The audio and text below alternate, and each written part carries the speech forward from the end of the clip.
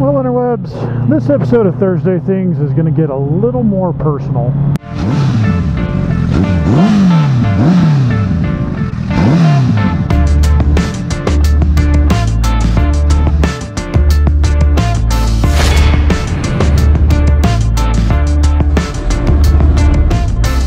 So today I want to talk about, in a nutshell, the reasons why I'm not going to be getting credentials, ministerial credentials, that is. Now, you all know, if you watch these videos, hopefully you've picked up on the fact that I'm not in any way with these videos trying to shame any particular denomination, any particular group of people, or, you know, this is in regards to the Church of America, but I'm not going to like name, you know, a denomination, a church, a pastor, a leader of religious organizations and things. Like, I'm not going to do that. I've actually intentionally steered clear of that because I'm not in any way trying to shame individuals or individual organizations. Although I will tell you that I was in process of getting ministerial credentials with a denomination, because that's the only way that you can get ministerial credentials, unless you get them through like a specific church, which is a non-denominational church. But for the majority of, like, you know, the recognized entities out there, you have to have credentials through them. So I'm not going to name names of the denomination, nor am I going to say anything that is directly condemning to that denomination, as it were, because as you guys know, that's not my way. With that being said, I was pursuing getting ministerial credentials through a denomination. Now, some of you might be thinking it's quite hypocritical of me, and I understand your hesitance to accept this, but just hear me out for a second. Part of my reasoning for doing that was because I believe completely that you can't change something from the outside. So just as, like, if you want to change the political landscape, you need to get involved in politics. If you disagree with where the church as a whole is going, they have to accept you before they'll hear you. Meaning, you can stand outside and throw rocks all you want to, but the people inside are never gonna field them. If somebody inside starts throwing rocks, then they're gonna take notice. As long as they have the walls to protect them, you know, from the outside, you can say and do whatever you want. It doesn't cause any effect. But whenever it starts happening from the inside, from one that they accept and trust, that you've jumped through the hoops so that they can hand you the piece of paper that declares you worthy of being heard, well, then it starts to carry a little bit more weight. My reasoning for seeking out credentials in the first place was basically so that I could be heard, so that the things I've been thinking about for years and seeing wrong in the church would be accepted to be heard. I finished all of the educational portion back in December of last year. There was one other thing that had to get finished up that took until May, the beginning of May, so that I could actually apply for credentials. For those of you that don't understand how it all works, there's typically at least 2, possibly 3 different levels of minister, and even up to, I think with some certain denominations, it actually goes into more than that. I think for the majority, it's ordained. Ordained minister is the highest, and then there's different levels below that. So I was going for the lowest level. I don't have a theology degree or anything like that would let me do the ordained and stuff. So I was having to do classes so that I could get the lowest level of credentials. I applied for the application. So I looked at the application, and as I was reading the application, I saw things that were stated in a manner that I can't agree with. And it's not even things that, like, I have a problem with myself, like a problem not doing. Like, for example, one of the things on the application specifically is it says that you will abstain from smoking, tobacco products, or other product, alcohol, and other things that are prohibited in the Bible. You guys know from these videos that I'm not gonna say that, you know, drinking is sin, and I'm not gonna say that smoking is sin, because it doesn't say that in the Bible.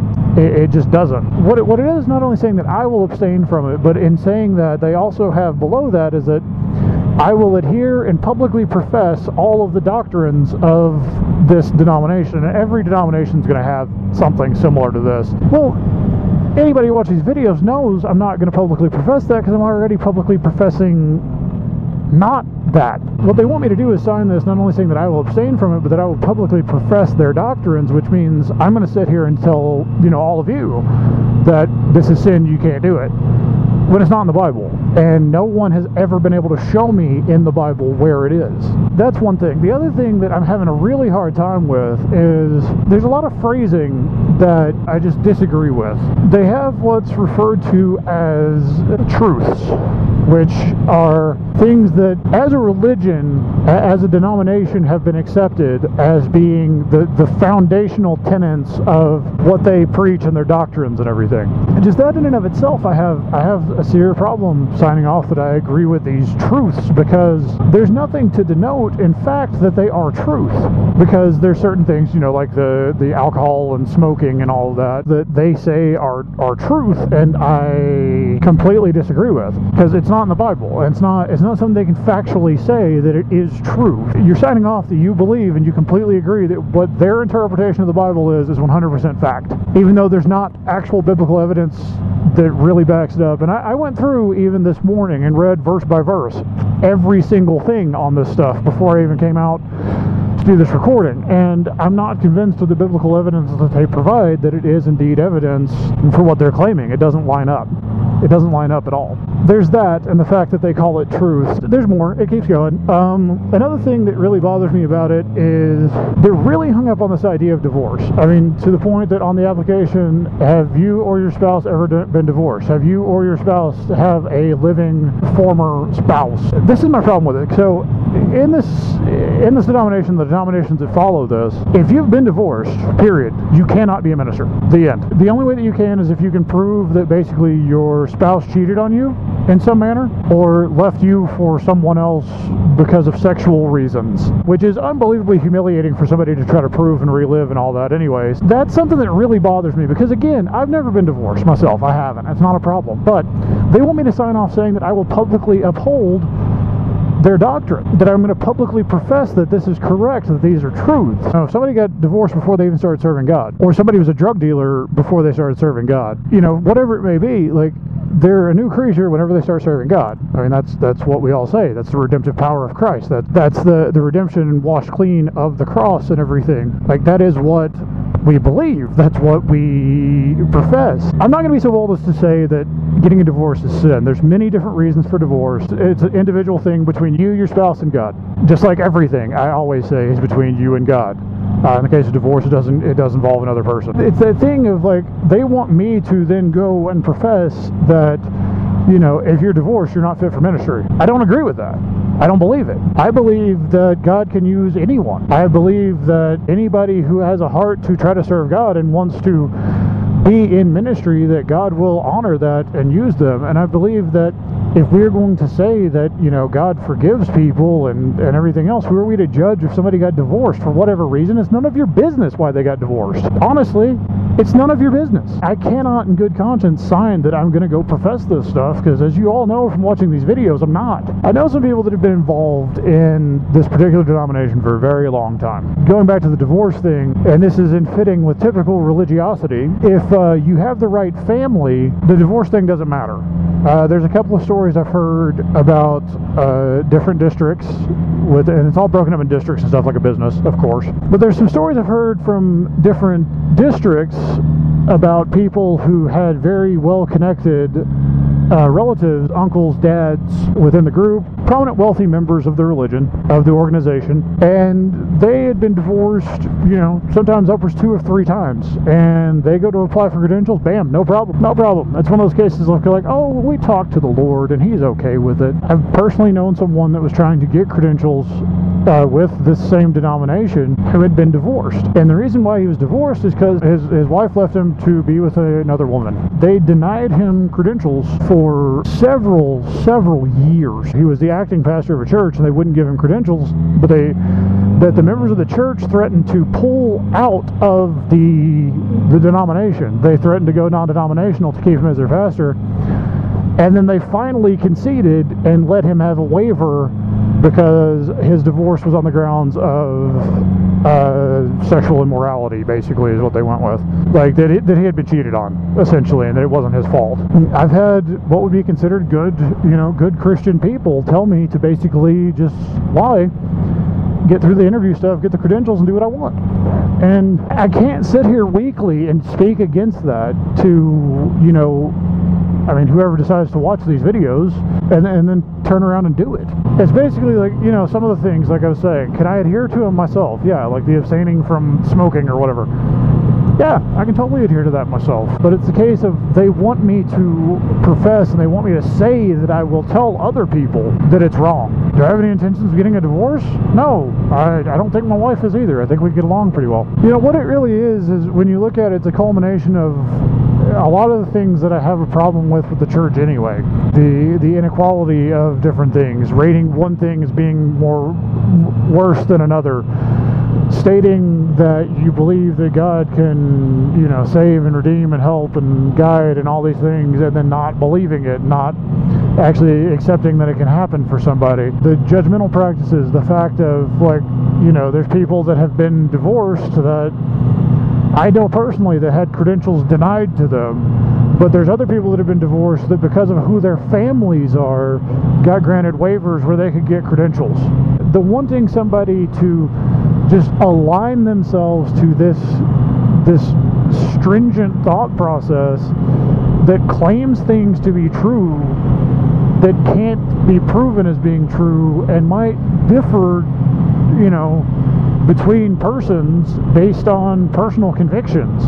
What you end up getting is exactly what I was talking about, is a bunch of people that just think alike, and then they try to push that on to everybody else, stating it as fact, truths, when they're not. They're unsubstantiated. It basically ended up being a culmination of a lot of the things I've been talking about in one kind of application process. So it looks like I'm not going to be getting credentials, because as I thought about it over the last 2 weeks, I've weighed the evidence at hand with what is being claimed. I've looked at where I stand on many issues. These are just a couple I'm talking about. Naming and shaming is not my way.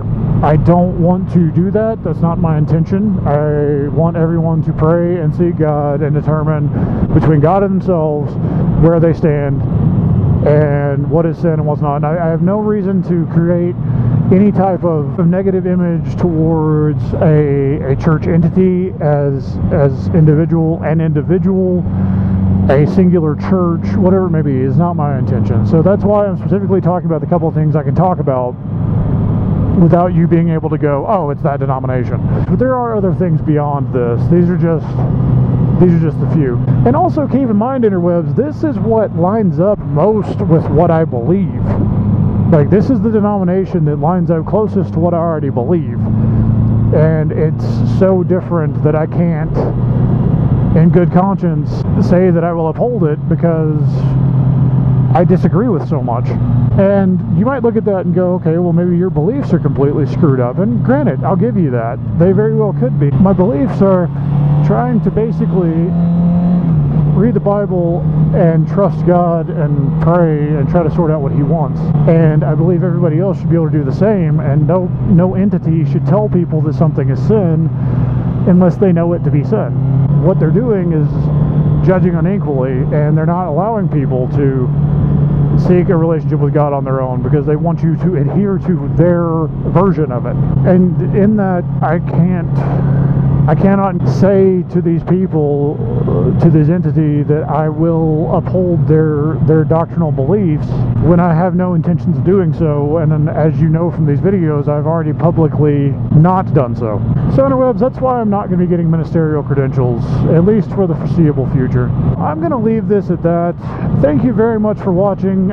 Please subscribe if you do like the videos I'm putting out. Hit that like button. Let me know that you enjoy the content that I'm putting out there. I do come out with new videos every Tuesday, Thursday, and Saturday. If you don't like it or you have any feedback, please feel free to leave me a comment. I'm curious what you all think about my decision, so definitely leave me a comment. Let me know what you think. So interwebs, again, I'm going to leave this at that. Thank you so much for watching. Thank you for your support. And until next time, bye.